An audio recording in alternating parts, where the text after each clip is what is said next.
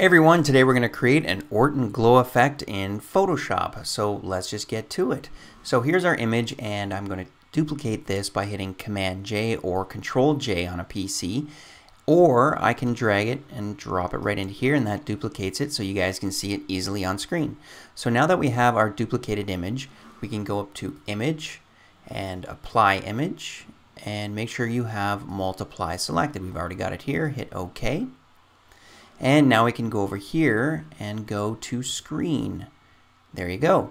So now we got to add a bit of a blur to this, and that adds that glowing effect. So we go to Filter, Blur, Gaussian Blur, and you can find what works. Let's go extreme here so you guys can see. There's a lot of glow happening here. Or let's bring it back to where it's a little bit more realistic. And I'm going to show you guys how to blend this a little bit better so it looks, again, more realistic. So there's before and there's after. So you can dial down the opacity if it's too extreme, and there it looks a lot better. Or you can mix and match. So let's go up a little bit on the opacity and let's throw a layer mask on here.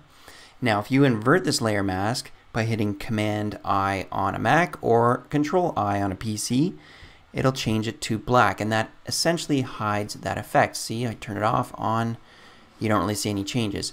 So now you make sure you have your mask selected, you go to the brush, make sure you have a white brush selected, and let's go with, I'm going to go to about 38% and make the brush a little bit larger.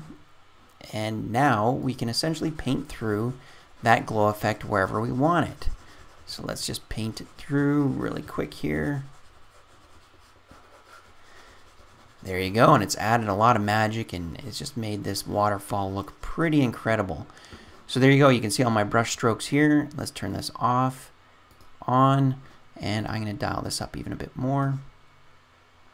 So there's before and there's after.